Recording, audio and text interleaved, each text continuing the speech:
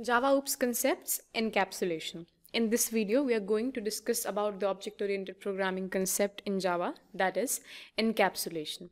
So encapsulation is nothing but it refers to the wrapping up of data under a single unit. It refers to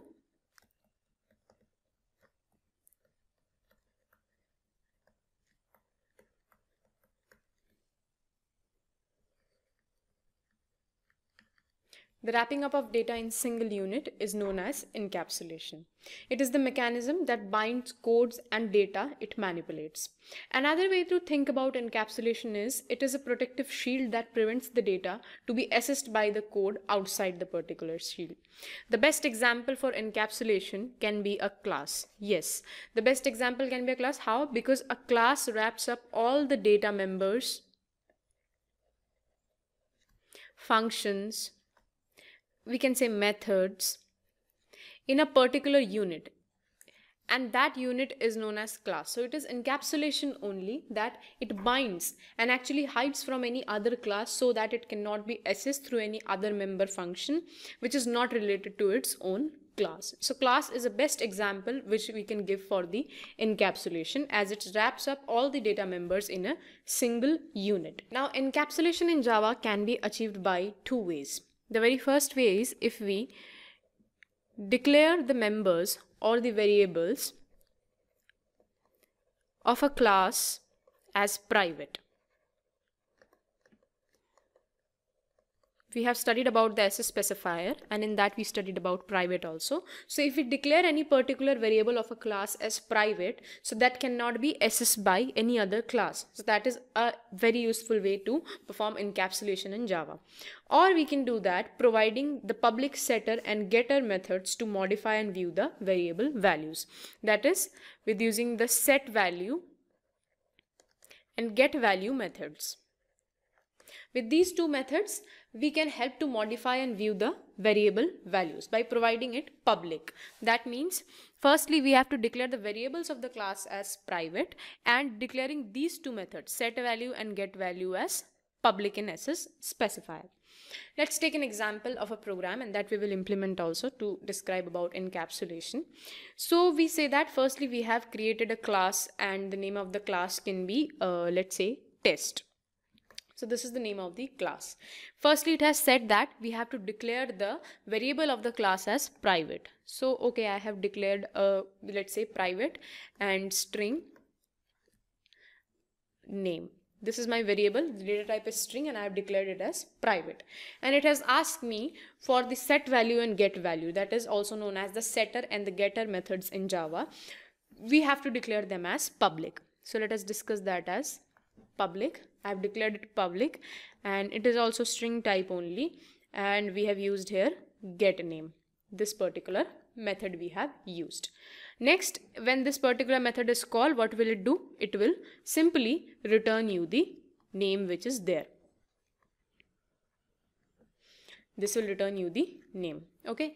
Next, we have to set a particular name, then only this get name method can be used. So let us do that also. So in public also, as a specifier, we have used the set name method also for setting the name, that is string only in data type, and we have used this keyword for it for setting the name to the variable name. Name is the only variable which we have given. And next we will create a main class that is having the void main method. Then we will create an object of this particular class, of this test class. Let's say test X, we have the object created with the help of new keyword test. And as we do that, we have to firstly set the name. Let's say X is the variable which we have created. So X dot set name, and here in the parentheses and double quotes you can give the name. And with the help of SOP statement using the s dot get name function, you can display the name also. A very simple program. Now how encapsulation is termed here, it is termed like this. This particular class test member, which is private string name, this member cannot be accessed outside this particular class. It is encapsulated. Why? Because the data member or the variable is declared as private. Similarly, encapsulation in Java can be achieved by providing the public setter and getter methods to modify and view the variable values. So that is also made public here. So it is encapsulated. This can be having access only in this particular class. So now let us execute this program and see how it works. So here you can see that I have created a class name ENCP, short form I have used for encapsulation. You can name your class anything you want to. And private I have set to the variable string name, and public I have set to the get name and set name, the get and set methods of Java. For getting the name, which is going to return you the name, and this is for taking inside the name which is going to be set and then given to the variable name. That is to be done here. In this public class student, here you can see in the void main method, firstly we have created an object of the class encapsulation or ENCP. S is the object we have created. Firstly we have used the set name method for setting the name and giving the value, passing the value to the name variable. And the name I have given is Aman Singh. And then with the help of system.out.println statement, what I have done is s.getName. I have called this particular method getName so that we can display a particular name. So we have done nothing. We have just created a class name student.java and then we have just written the code with the help of getter and setter method and setting the variable values or the variable as private in SS specifier. Now as I run this particular class, here you can see that we get the name of the student Aman Singh like this. So this is the encapsulation by declaring the variables of a class as private and providing the getter and setter methods. Now there are several benefits of encapsulation also. Let us discuss about that. So the benefits of encapsulation.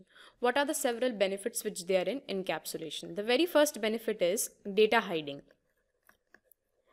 Now this term data hiding, it is actually when a user will have no idea about the inner implementation of the class, that how the class is exactly implemented. That means he will be not aware about storing the values in the variables, or he or she will only be aware that we are passing the values to the setter method and getting with the initialized get method, we are just knowing the values. The user or the programmer doesn't want to know about these two particular values what we have done here. So it will only get the benefit of encapsulation, that is data hiding. He doesn't know the inner implementation of how the class is done. The second benefit is increased flexibility.